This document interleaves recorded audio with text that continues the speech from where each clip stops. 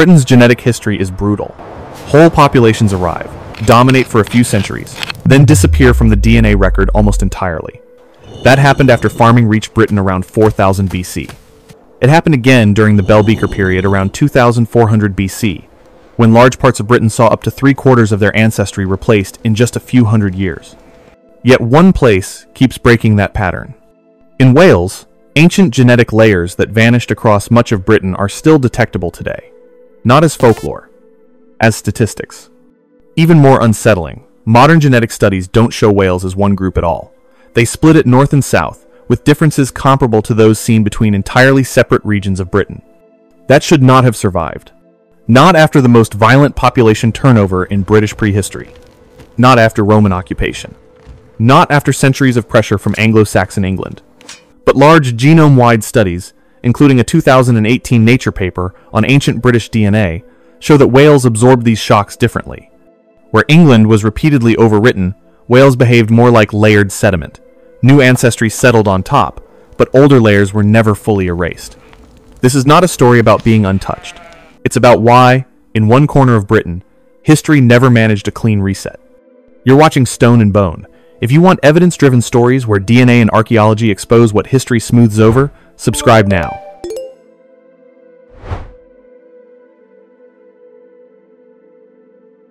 Around 11,000 years ago, as the last ice age loosened its grip, small groups of hunter-gatherers moved into western Britain. What matters is not just that they arrived early, but where they stayed. Much of what is now Wales was hard to cross, even in prehistory. Steep valleys, dense woodland, and limited open plains meant fewer travel corridors and fewer outsiders passing through. Think of it like slow-moving water versus a fast river. In open lowlands, people flow in and out easily. In rugged terrain, movement bottlenecks. Genetically, that difference compounds over centuries. While later migrations across Europe often swept away these early hunter-gatherer lineages, Wales retained more of them than most regions of Britain. A 2016 genome-wide analysis of ancient Britons showed that Western Britain preserved higher traces of Mesolithic ancestry long after it faded elsewhere. This is the first pattern that repeats again and again. Wales does not reject newcomers. It simply mixes with them more slowly. By the time farming arrived, Wales already carried a deeper genetic memory than much of Britain.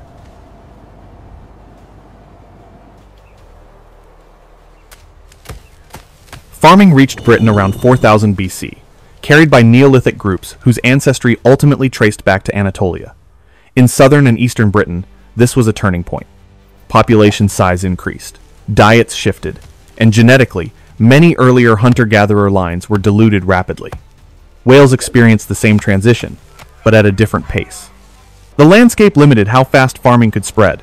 Narrow valleys and poorer soils meant smaller farming communities and longer coexistence with local foragers. Instead of a clean handover, the two groups overlapped for generations. Genetically, that matters. Studies published in Nature Ecology and Evolution in 2019 showed that while Neolithic farmer ancestry became dominant across Britain, its impact was weaker in western regions, including Wales. Older ancestry was not erased, it was folded in. This helps explain why Wales begins to diverge early from the genetic trajectory seen in much of England. Change arrived, but it arrived diluted. If geography sets the speed of change, Wales was already moving slower than the rest of Britain.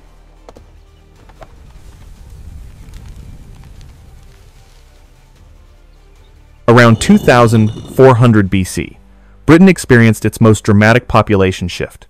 Groups associated with the Bell Beaker culture spread rapidly, bringing new burial practices, metalworking, and ancestry linked to steppe populations from Eastern Europe. In much of Britain, this wasn't gradual blending. It was a reset. A landmark 2018 genome-wide study published in Nature showed that in some regions, more than 70% of ancestry shifted within a few centuries. Male lineages changed even faster, suggesting that power, status, and migration were tightly linked. Wales did not escape this event. Beaker-associated ancestry became a major component of Welsh DNA, but the replacement was incomplete. Older genetic layers survived in higher proportions than in many parts of England. A useful way to picture this is renovation versus demolition. In much of Britain, the old structure was torn down. In Wales, new floors were added, but the foundation stayed. This moment matters because it sets the upper limit. If Wales could retain older ancestry through the most disruptive migration in British prehistory, later invasions would face the same resistance. And they did.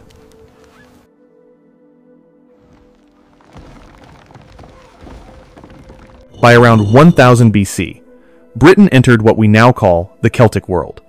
But this is where popular explanations oversimplify the story. The Celts were not a single population sweeping in and replacing everyone else. They were interconnected societies sharing languages, art styles, and social systems. Celtic identity spread more like an operating system than a population replacement.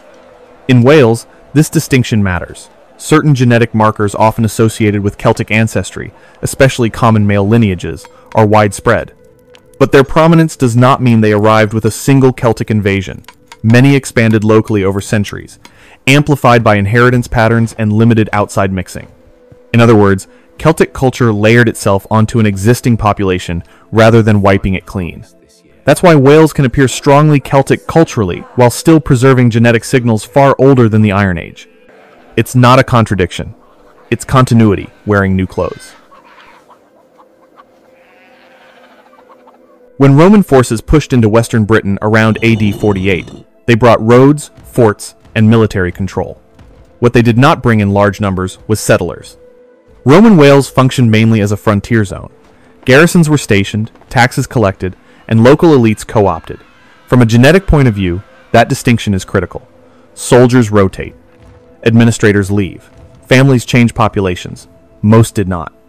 A large ancient DNA study, published in 2024, examining Roman-era burials across Britain, found surprisingly limited evidence for long-distance migration in many Western regions. Political control was visible. Genetic replacement was not. The same pattern repeats a few centuries later. Anglo-Saxon migrations transformed much of eastern and southern Britain, contributing up to roughly 40% of ancestry in some English regions. In Wales, that influence drops sharply as you move west from the border. Think of it like dye dropped into water. In the lowlands, it spreads fast and far. In the hills, it diffuses, then fades. Power changed hands. DNA mostly stayed put. If conquest alone doesn't guarantee genetic change, what actually does?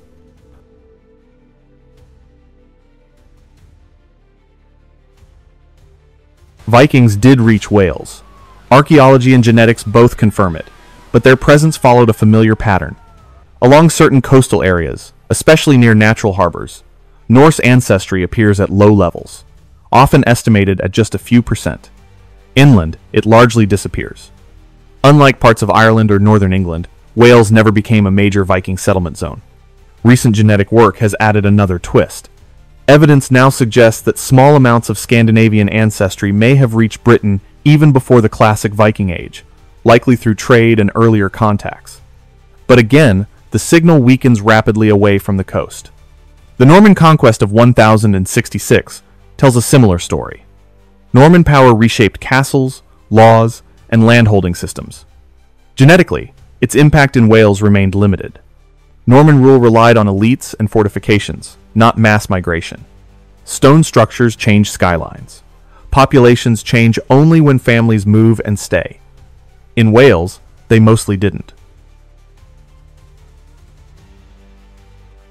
Up to this point, the story has been about Wales resisting outside change.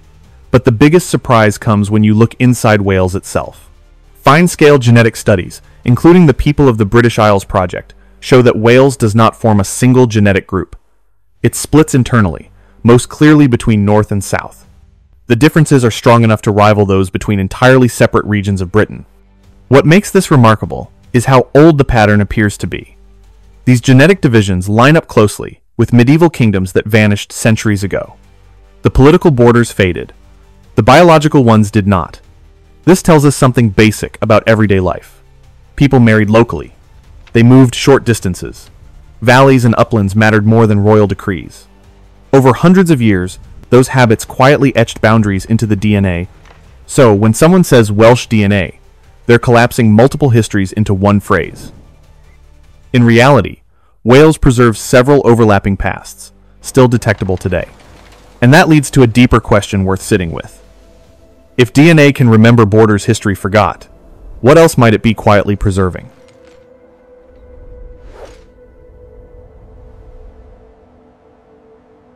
By this point, it's clear that geography slowed change, but culture helped lock it in.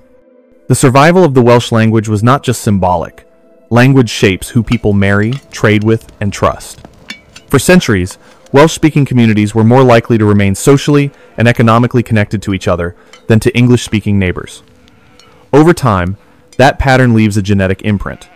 Surnames add another quiet layer of continuity. Wales adopted fixed surnames later than much of Europe, largely between the 15th and 16th centuries. Before that, a patronymic system dominated. Names changed each generation, keeping identity tied to family lines rather than rigid labels. When surnames finally stabilized, many were drawn from local places, personal traits, or common given names. That means Welsh surnames often reflect older settlement patterns instead of later migrations. In practical terms, names and language acted like a slow filter. Movement happened, but it happened locally. Genetics doesn't respond to laws or declarations. It responds to daily life, who you meet, who you marry, where you stay.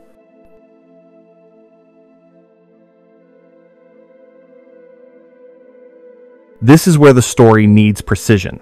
Welsh genetics is not about being untouched by history. Wales absorbed farmers, Beaker groups, Celtic culture, Roman rule, Anglo-Saxon pressure, Viking contact, and Norman control. All of it left traces. What makes Wales stand out is not isolation, but selective survival. Change arrived repeatedly, but it arrived unevenly. Geography slowed it, culture shaped it, time layered it. Instead of clean breaks, the genetic record shows accumulation. New ancestry settled on top of older layers, rather than erasing them. That's why Wales often appears distinct in large genetic studies. Not because it stood still, but because it changed more carefully than the rest of Britain, while the pace elsewhere accelerated. Wales functions less like a reset point and more like an archive. Older signals remain readable because they were never fully overwritten.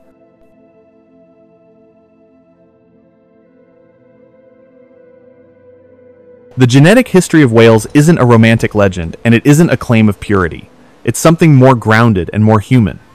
It's the record of communities that absorbed change without disappearing, of families who stayed rooted while borders shifted above them, of history preserved not in chronicles, but in the quiet math of inheritance.